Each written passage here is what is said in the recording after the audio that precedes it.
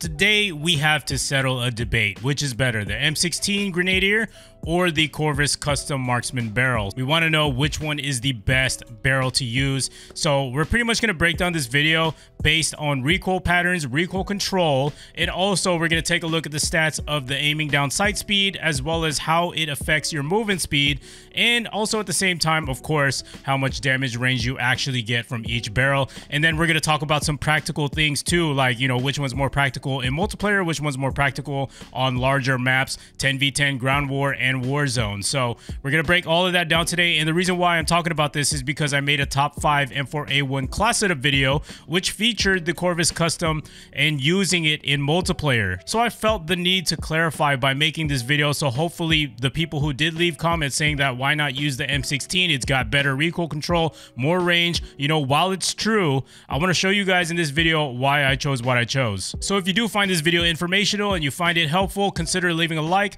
and make sure to subscribe if you are new around here and turn on notifications so you can make your way back to the channel. All right, so this is how I normally do all of my recoil pattern testing. I always come to this wall in Grozna Raid. I put them side by side. I first do it with the recoil pattern doing its thing, and then I try to control it. So people are saying the M16 has a better recoil control versus the Corvus Custom, which they are not wrong. You know, I've already done these tests before in the past, and I already know this. This is not anything new. So just for demonstration purposes, we do have the Grenadier barrel on right now. Just going to show you here, and we're going to go look at the recoil pattern, and then after this we're going to take a look at the Corvus Custom.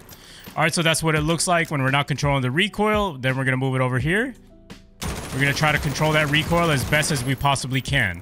All right, so that's a pretty good bullet spread right there. Now we're going to switch over to the Corvus Custom, aim down sights, and we're going to point and shoot, let it do its thing. All right, cool.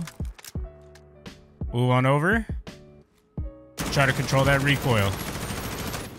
All right, so clearly there's a lot of side-to-side bounce when you do have the Corvus Custom versus the M16. M16 is this one, Corvus Custom is this one.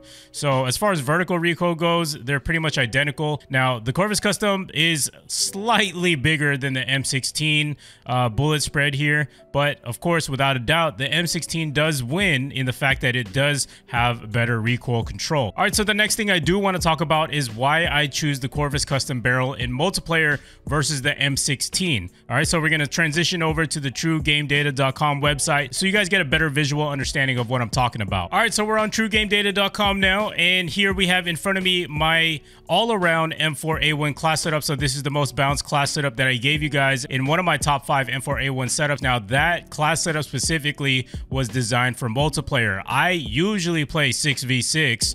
I very rarely play 10v10, but if I do play 10v10, I always try to keep in mind that I want to close the gap just a little bit between myself and the enemies so that my target is a lot bigger. Obviously, the more accurate your shots will be. So the M4A1 number 1 is with the M16 Grenadier barrel. So as you can see, the range modifier is about 54%.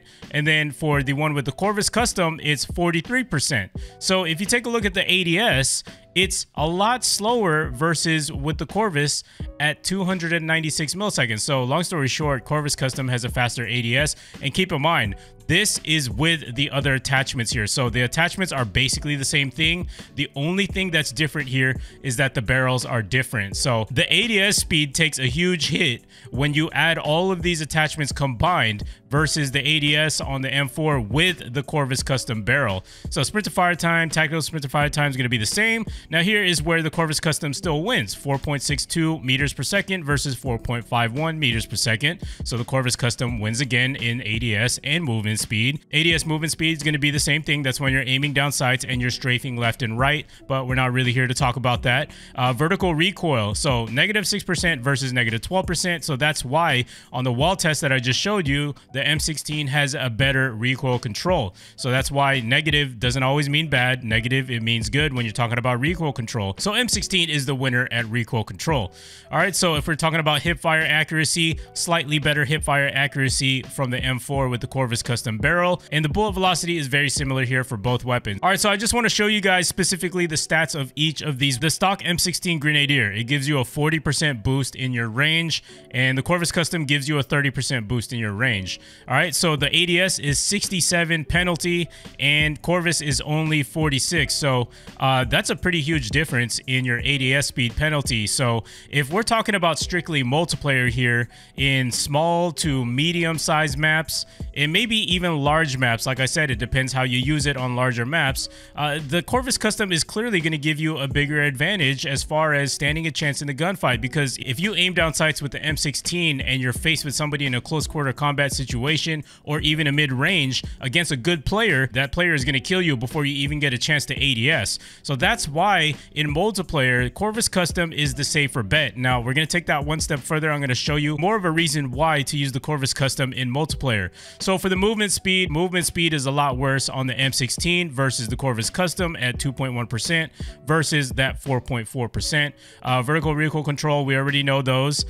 Hip fire accuracy, we know that as well. And bullet velocity is nearly identical, just like I said. All right, so in this view comparison chart, this is where it gets very interesting and where it may make a lot of sense for where I'm coming from. So first, let's take a look at multiplayer. So we changed it to multiplayer health, and we are going to add ADS percentage of time because that is going to give us the most real data as possible as far as how fast it takes to kill your enemy, because aiming down sights is the first step to killing your enemy. So that's why we're going to put yes, and we're going to put it at 100%, and we're also going to click yes on the bullet time travel to target. So let's start off with the chest here.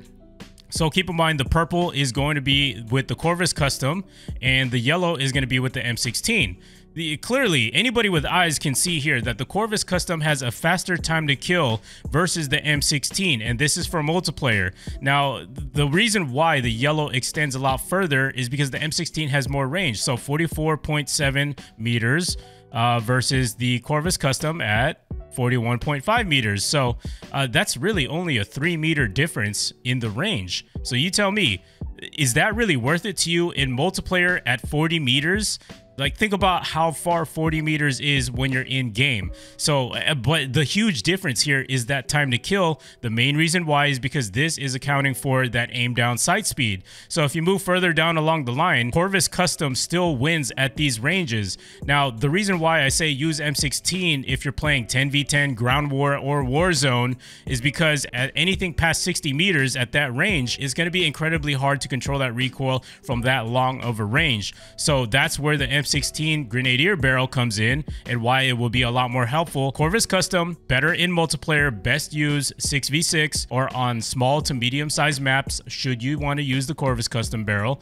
M16, better in 10v10, ground war, and Warzone. So hopefully that gives you guys some sort of explanation now that I'm showing you the actual data behind why I'm saying what I'm saying. So let's change this here to Warzone. At these ranges, like I said earlier, anything past 60 meters, you're going to have a hard time downing your opponents. So that's why using the M16 in Warzone is going to be a lot more beneficial because of the recoil patterns that I just showed you. It gives you a much more laser beam type of accuracy. So let me just reiterate this one more time. If you're singling out the M16 versus the Corvus Custom Barrel, the difference in ADS when you're using the M4 with just the M16 and the Corvus Custom Barrel, you know, you're not really going to notice it too much. But what happens when you add more attachments like the monolithic suppressor, a 50-round mag, etc., etc.? You know, you have to take these into consideration as well. The more attachments you put on your weapon, of course, the more weight you will hold, which will result in a slower ADS. So that's something that most people don't think about when they're talking about their weapons, and something you have to consider as well.